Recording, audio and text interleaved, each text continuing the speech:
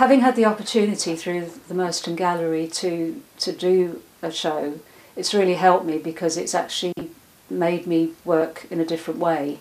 The pieces I'm trying to do now, in 2013, I've got into colour. They have proved to be a challenge though, because there is a lot more to them.